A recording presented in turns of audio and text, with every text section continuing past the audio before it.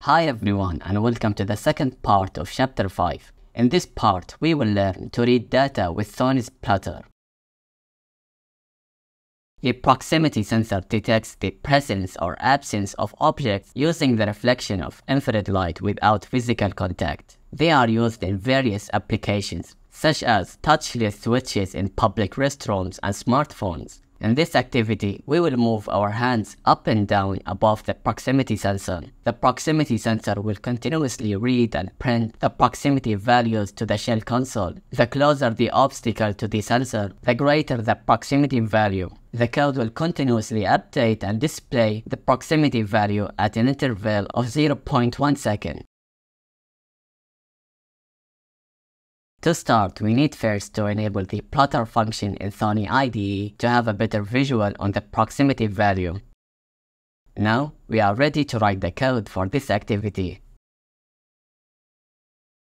Line 4 to 5 initializes the I2C communication bus for the APDS sensor for the user to interact with it. The configuration is similar to when using the gesture and color sensor. Line 6 enables the proximity feature of the APDS sensor. It allows the sensor to detect objects or the proximity of objects in front of it. Line 9 reads the proximity value from the APDS sensor and assigns it to the proximity variable. The proximity value represents how close an object is to the sensor. The closer the object, the greater the value. Line 10 prints the current proximity value along with the string proximity text to the shell console, allowing you to monitor and see the proximity values as it changes.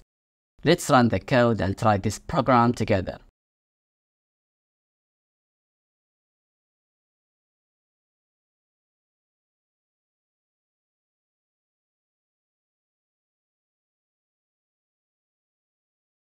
Let's turn this activity into an obstacle detection beeping device. First, import simple I/O library so that we can initialize the buzzer's pin GP21.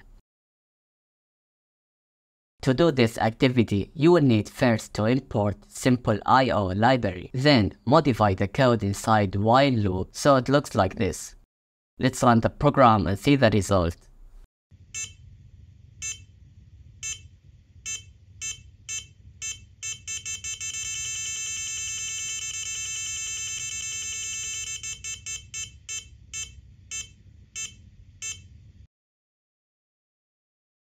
The APDS proximity sensor works by emitting and detecting infrared light to determine the distance of an object or obstacle. The sensor includes an IR photodiode that is placed adjacent to the IR LED. Active IR sensors consist of an IR LED that emits infrared light when powered on. The IR photodetector, usually known as photodiode or a phototransistor, is placed adjacent to the IR LED. It's sensitive to the same infrared light that the IR LED emits. The intensity of the reflected infrared light is used to determine the proximity of the object.